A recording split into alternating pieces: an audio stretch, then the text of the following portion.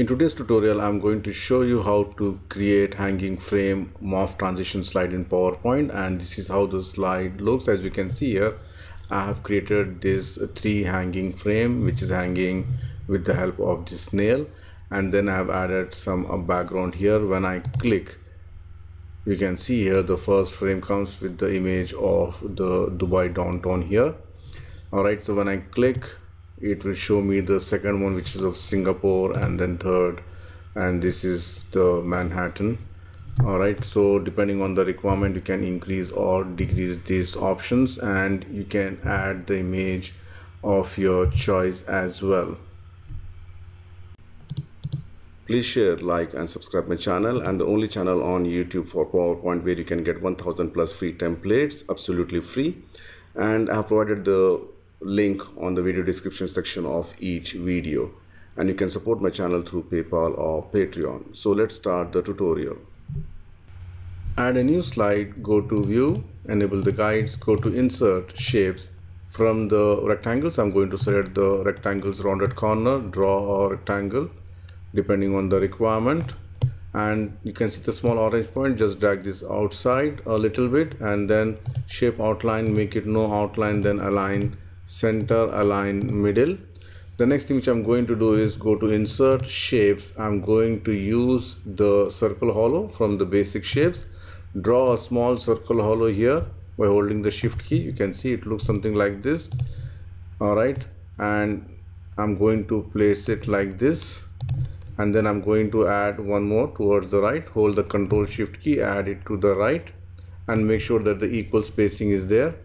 The next thing which I'm going to do is I'm going to select all these 3 shapes. You can see here, go to the shape format, merge shape, and I'm going to make it fragment.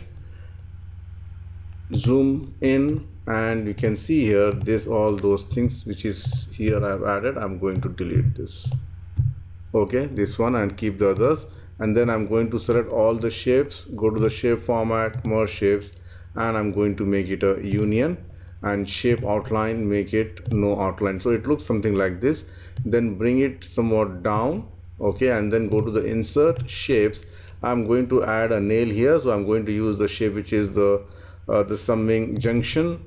Draw a small summing junction by holding the shift key. You can see here, and shape outline, make it white, and shape fill, make it black. So it looks like this is kind of a nail.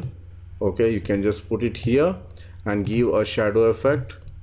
I'm giving a shadow effect, and you can increase the distance. You can see here, and again if you want to change the angle, you can just change the angle here. All right, so once this is done, I'm going to insert a rope here. For that, insert shapes. From the lines, I'm going to choose a freeform shape. So I'm just going to click here, starting from here in the center, and then here, and double click this one.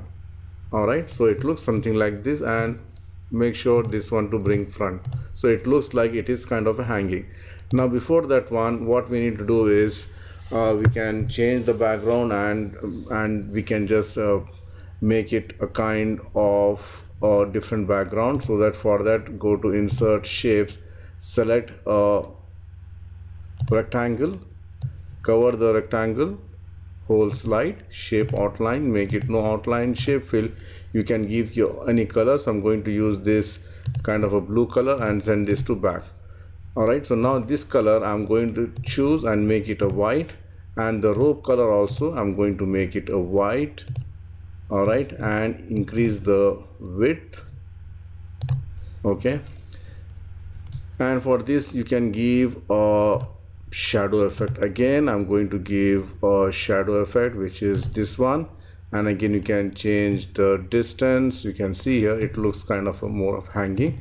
And for here also I'm going to give a shadow effect. Okay, so for this also you can give a shadow effect, and you can, or maybe the shadow effect which is the center one I'm going to use, and you can increase the distance or the size. Okay, a little bit I can increase it, so it looks something like this. We can see here.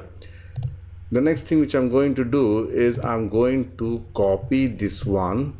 All right, and before copying, I'm going to add one more rectangle here in the center. and give a different color to it.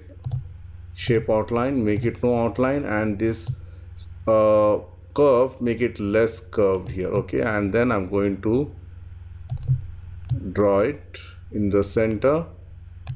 All right, so it should look kind of a frame. I think this is okay, I believe.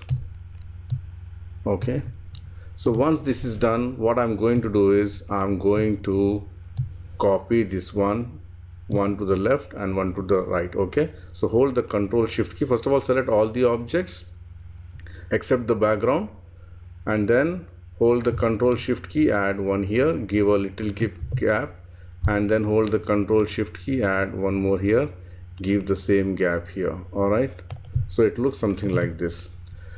The next thing which I'm going to do is I'm going to cut this white frame. Only the white frame should be visible. Okay, this border only, otherwise I cannot see the background here. So first of all, what I'm going to do is I'm going to press Ctrl D and duplicate this one, and I'll keep it for my later use. I'm going to select this shape, hold the Shift key, select this one, shape format, merge shape, and subtract. So you can see here only the frame is there now. So now again select the same thing, subtract. Here also I'm going to subtract it. Okay, the next thing which I'm going to do is I'm going to make the same hole or cutout you can see here from the background. Okay, so again now I'm going to copy the same thing here, all these things you can see here. So now let me just select the background, hold the Shift key, select these green rectangles, again go to the shape format, merge shape, and I'm going to subtract it.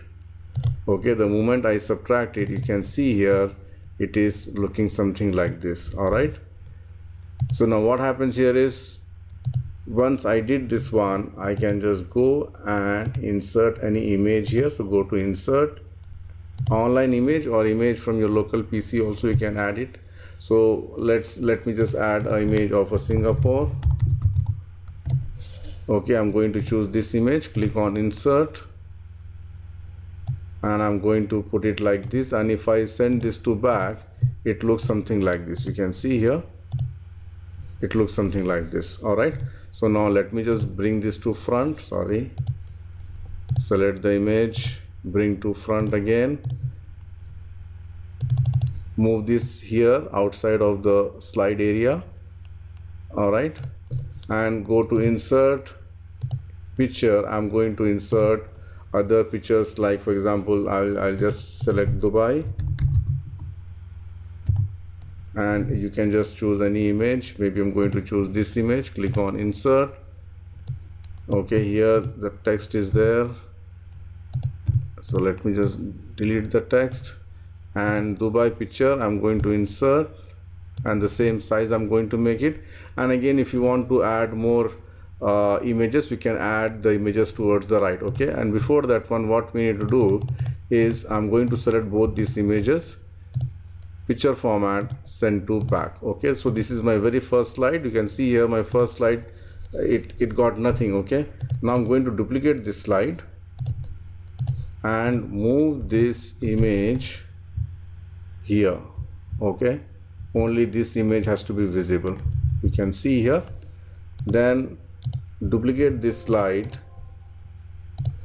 and now move the second image, which should be visible in the frames. Okay, which is like this. Now I'm going to select the last two, this one, slides, go to the transitions, make it morph, and I'm going to make it only 1 second.